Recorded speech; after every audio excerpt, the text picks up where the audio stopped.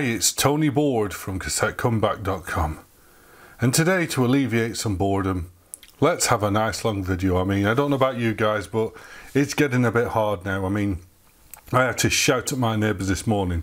I had to go out of that door 8 o'clock this morning and tell them to keep the noise down. I mean, come on, it's 8 o'clock in the morning. I mean, I wasn't enjoying my pint of lager at all because of all the noise they were making. But anyhow, I came upstairs to do a bit of tidying and going through all my boxes of used cassettes. And, you know, I get used cassettes when I buy job lots. I don't really pay anything for them because I don't sell them. But coming across what was in there, found a few interesting ones. So I thought, meh, what the hell, let's do a video on these. So how we're going to start out? Let's start out with this one. It's an Aiwa C60LX, and turns out this row was interesting. I mean, you know, hello, this is Russian seller, vintage rare, night cassette, £70. Yeah, of course you are. But cassettes with manufacturers' names on them, apart from maybe Sony, because they made so many, but, you know, Tiac, Kenwood, Pioneer, Denon, Marantz, you know, they always carry a lot of money because not many of them were knocking round, even though most of them are just rebrands of something else. You know, like the Bang & Olufsen cassette, highly treasured, is a 1989 BASF Chrome Extra with a different sticker and black hubs, but hey ho. So, Aiwa. So see what it says on the back. Limited warranty. Avoid exposing your tape to extreme temperatures, so not for the car. Okay, it doesn't say who it's made from. I've read somewhere that it could be TDK, it could be anything, don't know. But I doubt Aiwa would have put their name on stuff that was garbage, especially if they were giving stuff like this away with their decks. You know, you're not going to give away a really rubbish cassette that makes the expensive deck sound rubbish, are you? So I'm hoping this one's going to sound okay. Oh, let's have a see what was recorded on this. This is England, Royal Philharmonic Orchestra, conducted by Alan Barlow. So yeah, pretty plain and ordinary. I've stuck like just a bit of white paper on top just to make it look cleaner. But yeah, an Aiwa C60LX. Now let's go for something colourful. A Maxell Neonz. And these, yeah, these come in a 5-pack. I don't think they sold these separately. These, I imagine, were around the year 2000-ish. They look like that.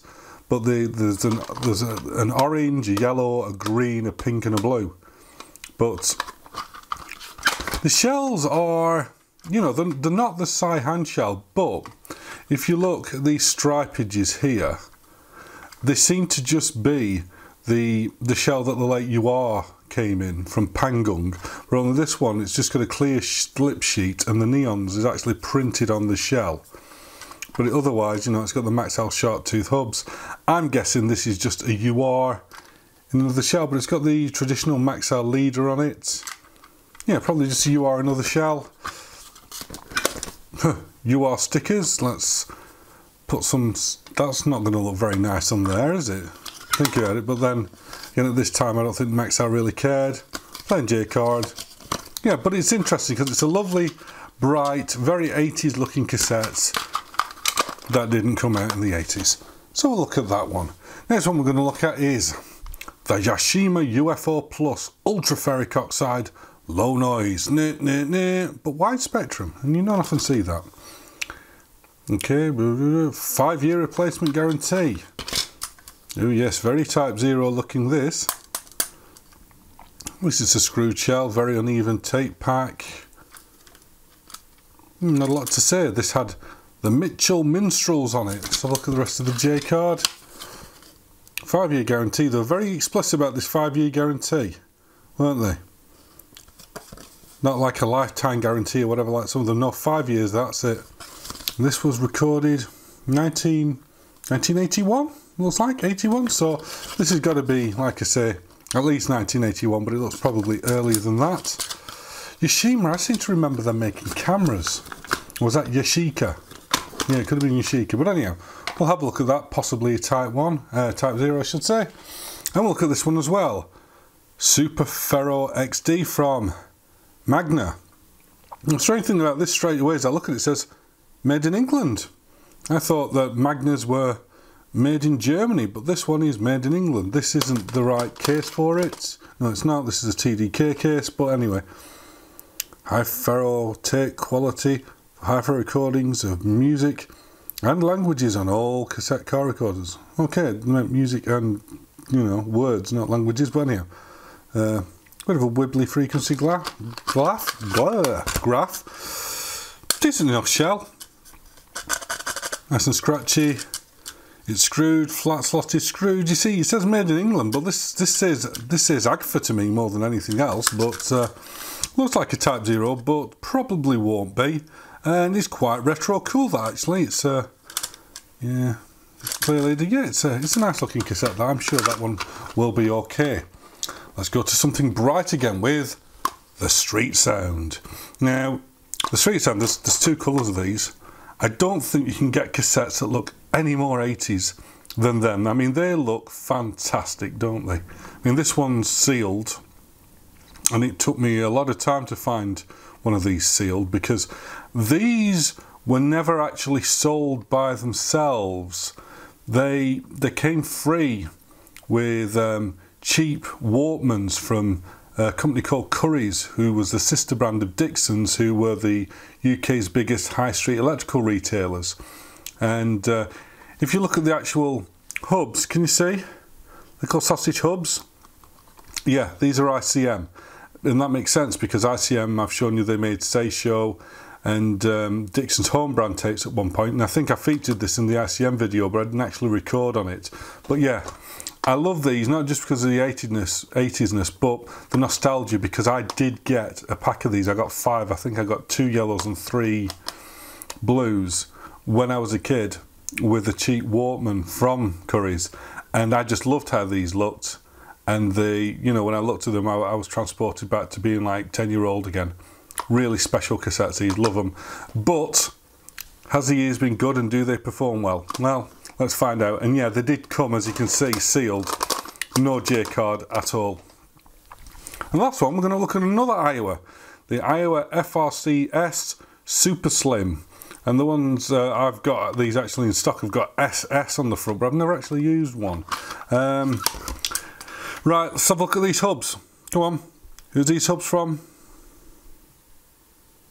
Well, it could be one of 3 places, but I'm going to put my money on Racks for this. It could be ICM again. It's not Denon, because Denon have got big clips in for their hubs like this, but yeah, it's either going to be ICM again or it's going to be Racks. But again, Aiwa, yeah, you see, I'm thinking of this because the front, you know, SS Super Slim, and yeah, very plain J card.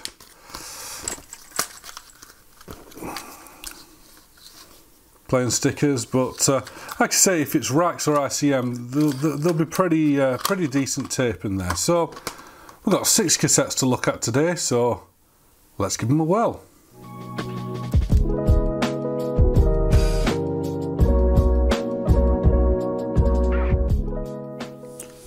Okay, so I'm going to use a ZX9 for this because I want these to try and sound as good as they can. Some are old, some might be Type 0, they're all used. Let's see what a nice 3-head with pad lifter can do with it. You know, as time goes on, I believe that this is the finest recording deck I've got. I love my other decks, don't get me wrong, and the Revox B215 is still the king of the chrome tape, but for other tapes, yeah, I go to this one more often than not. So, and I know you like see me buy stuff up. So let's start off with the Aiwa FRC-S, which is the latest tape of this lot, which, looking at it, like I say, it's either an ICM, but more likely to be a Racks. But let's check the calibration on this. Test tones coming. Okay, the azimuth is nice and stable because the red light there. Levels nice and stable. And the bias is nice and stable. Gee, you'd think I'd already biased a deck for this tape, wouldn't you? But what I'm saying is, look how lovely and stable them meters are. That's a sign of a good tape with a good transport, that. Okay, so we're going to be using some old tunes from the YouTube audio library for this. You know, some old classics I've used before.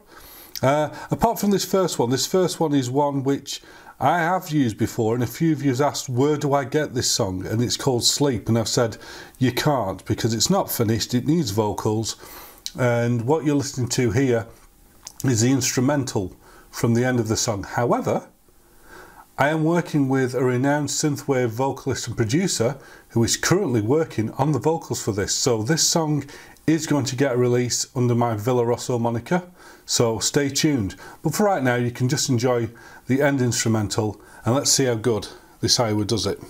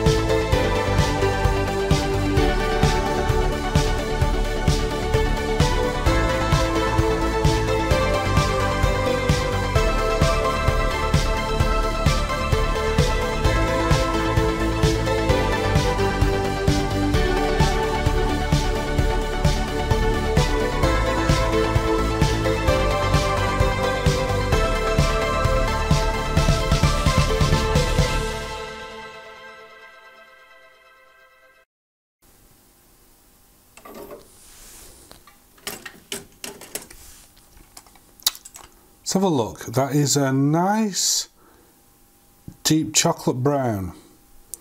I don't know if I would class this as a cobalt doped, but that was peaking at +5 there, and I thought that sounded superb. To be honest, this is a really good cassette, really good. +5, sounded great, yeah, like this one. Like I say, if it is a Rax, and I think it probably is, just bear with me 1 second, hold that thought, because I've got a Rax just over here. Let's go into my magic box, there we go. Sorry about that, just on the fly, yeah, if we look at them hubs, and then we've got this Rax SDSX, yeah, I'm thinking,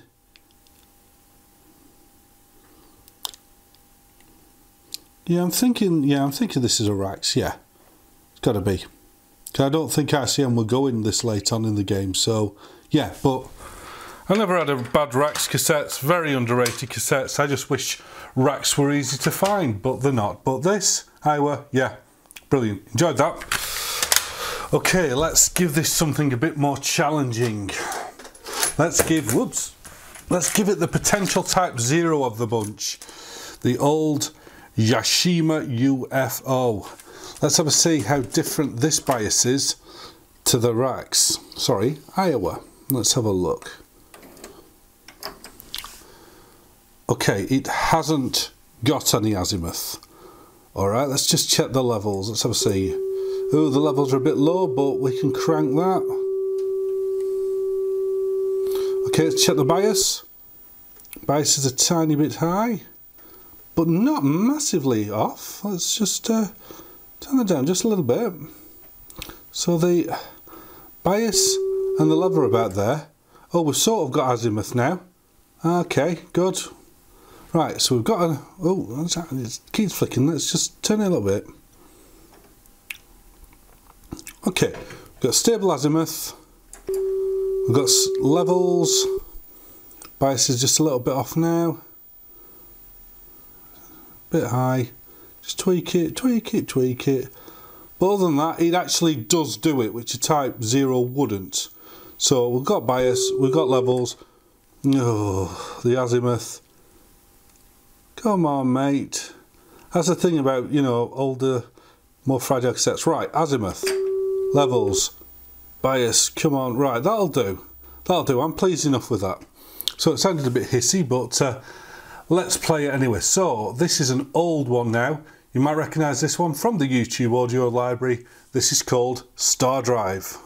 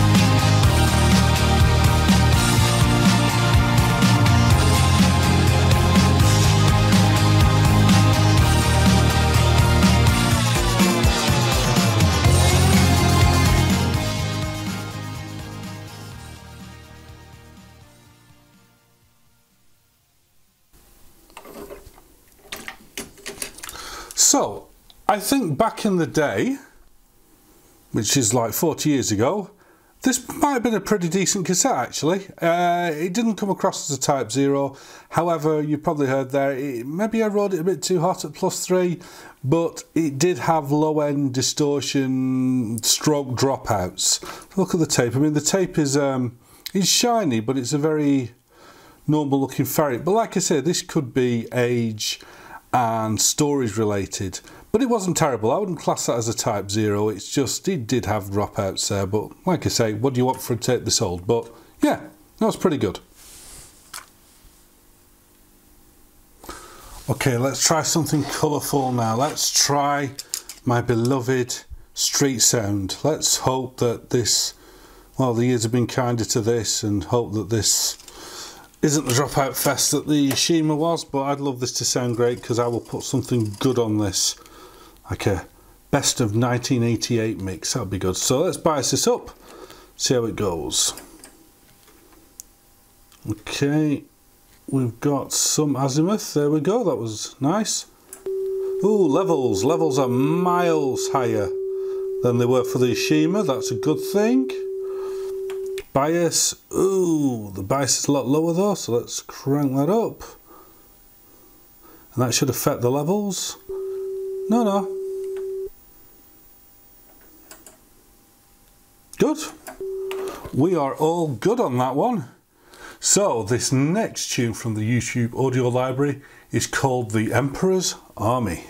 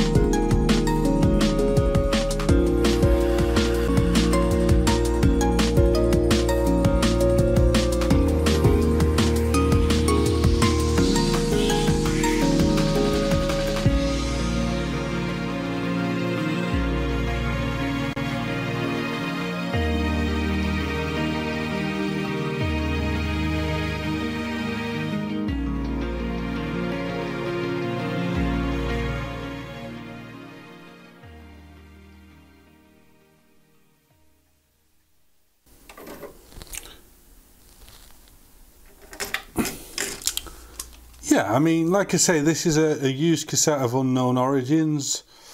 It's got, again, nice, deep chocolatey brown, shiny tape in it. Yeah, I mean, did it sound like the best Ferric I've ever heard? No, but again, it's used, and I don't know how many years old or what it's been in at before that, but perfectly usable. It sounded good. It wasn't a Type 0. That makes me happy. I'm going to put something good on this, because ultimately I find you only really notice the real flaws like I do now. I'm sitting in here listening to this wearing my AKG studio headphones. So, you know, I'm picking everything out. I played this on my hi-fi, played this on my Walkmans. I'm not going to really tell. So, yeah, I'm happy with that. Good gear. ICM. Love them. Right, so what shall we go for next? Let's go for the other Aiwa. Like I say, I don't know much about this at all, apart from, you know, our friends in the East want a lot of money for these. Again, it's opened. I don't know what decks it's been in, how it's been abused. Let's have a listen and see if it's any good. Because like I say, I can't imagine if this was bundled with Aiwa decks, why they would give something that was rubbish with it. That wouldn't make any sense. So I'm hoping this is going to be half decent. So let's spice it up. Let's have a look. Right, azimuth. Okay, the azimuth is locked on. That's good. Level. Bit low on level. Let's turn it up a bit. Bias. Whoa, miles over bias compared to the street sound. That's a good sign. Okay. Check the level again. And check the azimuth. Goody gumdrops. Right, this one is called A Rising Wave.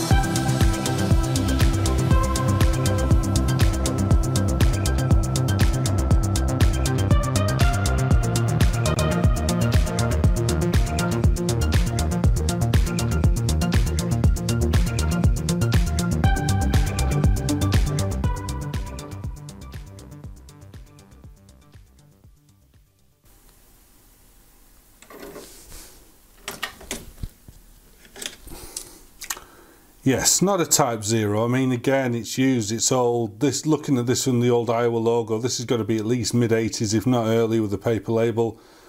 Peaking at +5, you only really knew it was a tape when the quietish bits were there, because there was quite a bit of hiss on it, and this, and again, nice dark chocolate brown tape, quite a bit of hiss on it, but when the music was properly playing, this did a great job. The trebles were certainly there, and so was the bass. Yeah, this was a good cassette in the day, and this one still kind of is now. So yeah, that's good. I'm surprised at that. I just had a feeling it's very low rent that this would have been terrible, but no, like I say, why would you give a bad tape away with your decks? Yeah, good one. Aiwa. Yeah, see Aiwa on the tape so far. They're well worth having. So, let's get something nice and bright in again now. Let's try the Maxell Neonz. I'm going to guess this is going to perform like a UR, but let's find out.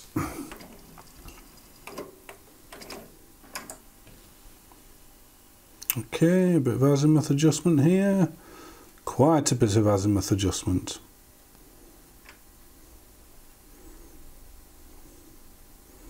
Loads of azimuth adjustment, unless... Oh, there we go. Right, okay. It's locked in, right. Check the levels. Okay, take it down a bit. Check the bias.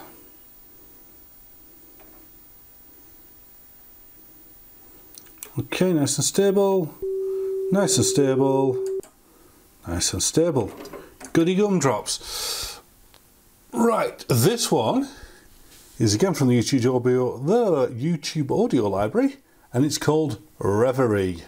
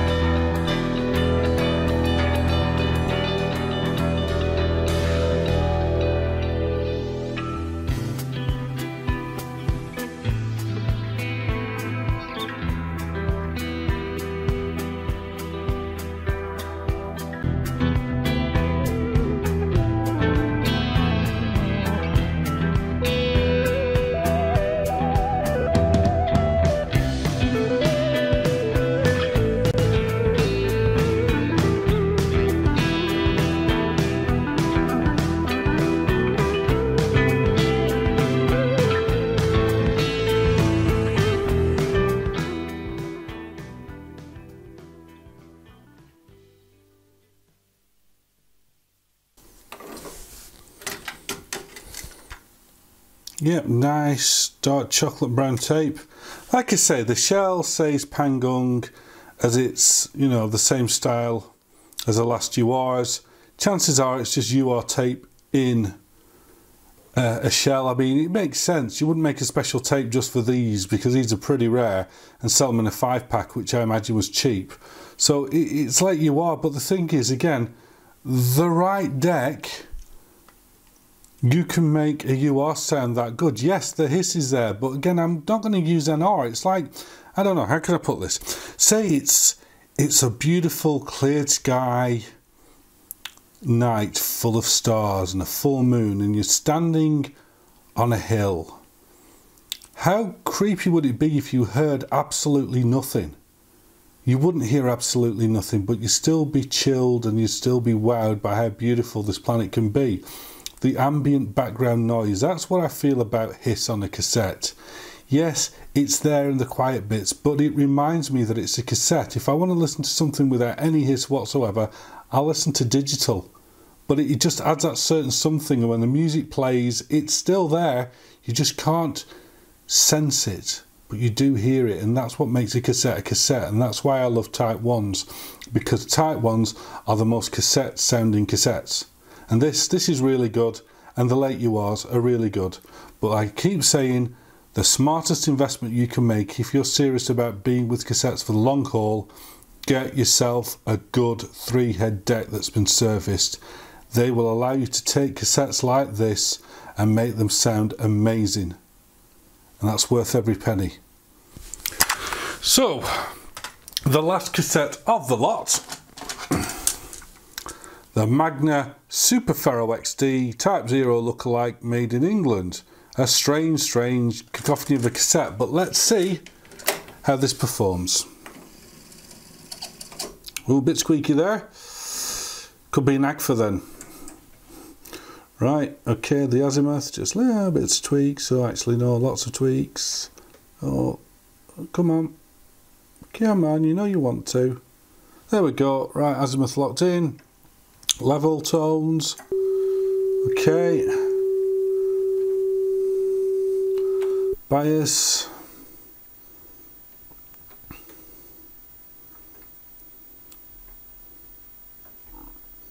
Okay. Oh, it's gone up a bit. Right, bias is alright. Level's alright. Azimuth is alright. And so everything is alright. And now we're going to play another one from the YouTube audio library that's called Iron Fist.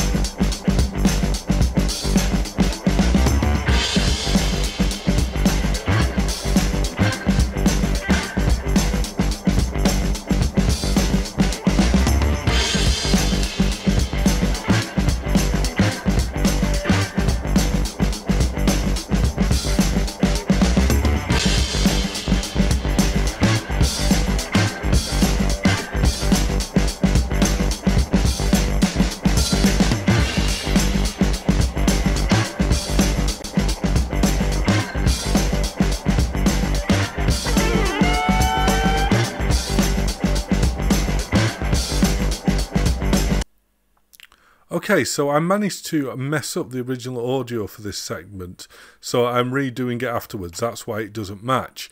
But basically what I was saying here is that the Magna, it's too hot peaking at 5. We need to get this peaking a little less because it sounded distorted. So I'm going to drop the levels down. However, this sort of brings me to the main gripe I have with the ZX9, which is that it's got a left and a right volume input selector, yeah? But unlike the CR7 and the Dragon, they both have a left and a right, but they also have a master as well. This does not have a master, because the way I normally make sure that the tapes, because all tapes can vary a bit from left and right channels, that make sure that they get the right amount of signal, is that I'll put a 1 kilohertz test tone in, and then I'll just adjust the left and the right until they both just touch 0. And then afterwards, I'll adjust the master volume to where I want the tape to record at, i.e. I'll turn the master up a bit to make sure that they peak at, say, +3. But you can't do this on the ZX9. It doesn't have the master. You have to do each channel individually every single time. And that's why it's a bit tricky now, because I'm going to have to sort of guess. It's not like I can just take the master and turn it down a bit so that this now peaks at around 3 as opposed to 5. I've got to do it for each individual channel, and sometimes that can cause a discrepancy where it's not quite totally accurate, because if you look, the right channel is slightly lower than the left, but they are absolutely, you know, if you look here, yeah, the left channel is higher up than the right, so there's a slight imbalance there. And I'm just going to have to manually try and guess So I'm going to turn it down a bit and then turn it down a bit on there and hope that that will be about right for the Magna. So sorry about this sort of ad hoc commentary, but it's the best you're going to get. Now, back to the tape.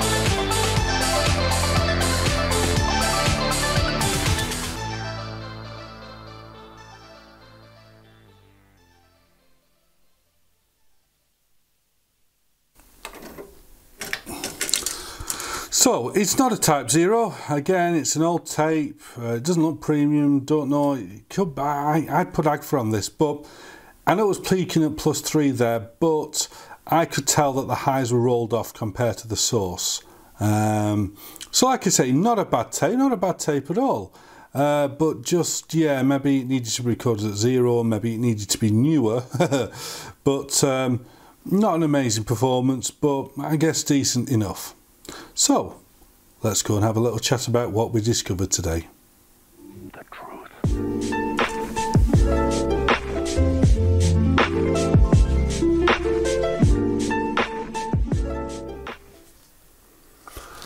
So, let's put these in order. I think in last place is a Magna Super Ferro. It didn't have loads of dropouts, it just that it did lose the top end. Maybe it's because it's old, maybe because it was stored badly. It's not a Type 0 though, and that's a good thing. In next place down, I'd say the Yashima UFO.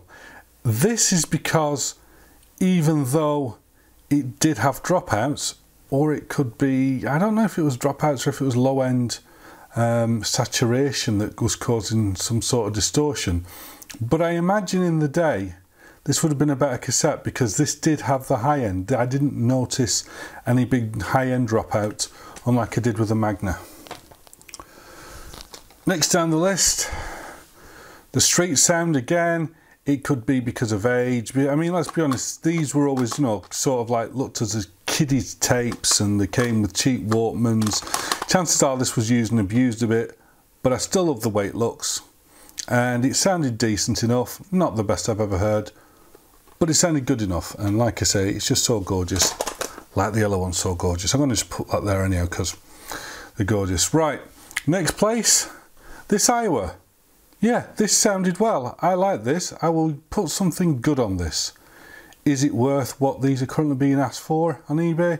No, of course not. It's a cheapish looking cassette with a paper label, but it's Aiwa, and it sounded well enough. It really did. Second place, the Neonz. This sounded superb, and like I say, modern noir taping. It's got to be. If you got yourself a good enough deck, the modern noir is a really good, decent cassette, and that proved it. I mean, yeah. I mean, if you look at like the age difference between these, this is a lot fresher tape, so it is going to sound a lot better. But yeah, Neonz, and in first place the Rax Aiwa Super Slim, because again this is a fairly, well I say fairly new, this is still probably 20 odd years old, but in this company it's pretty fresh. But yeah, Aiwa again didn't put the name to crappy tapes, and Rax didn't make crappy tapes, so yeah, this I think sounded the best of the lot. So yeah, that was just a little bit of fun going through.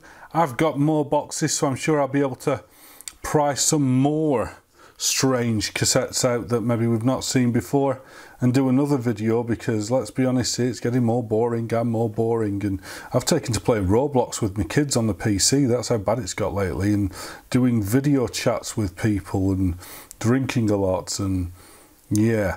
So anyhow, until next time, stay safe, keep your social distancing, and there's no better way to do it than by recording some strange cassettes and getting surprising results which you never imagined. And now I'm going to just show you this picture. Bing! Yeah, and why am I showing you that here? Because I'm still getting people getting comments saying, where to buy tape? Well, it's called CassetteComeback.com. I got always a banner at the end of it, or somewhere in it, saying, buy tapes here. But always in the description, it says, if you want to buy tapes, click here. So what more do you want me to do? So just to be on the safe side again, bing. There we go. And I'm going to put another one at the end. But anyhow, stay safe, happy taping, please like and subscribe, and I'll see you next time. Bye bye.